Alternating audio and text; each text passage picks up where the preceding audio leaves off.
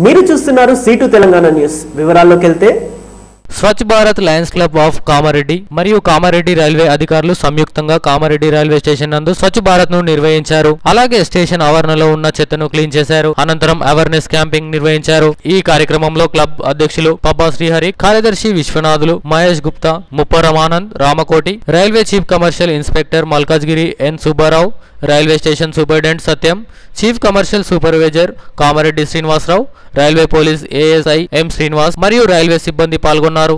ఆదేశాల మేరకు ఈ రోజు నుండి అక్టోబర్ 2 వరకు 15 రోజులు స్వచ్ఛ భారత్ ప్రోగ్రామ్ ఉంది. అందువల్ల అన్ని టాయిలెట్స్ అన్ని మొత్తం department ERP and commercial operating engineering all departments కలిసి స్వచ్ఛ భారత్లో పాల్గొంటున్నాము. అక్టోబర్ 2 వరకు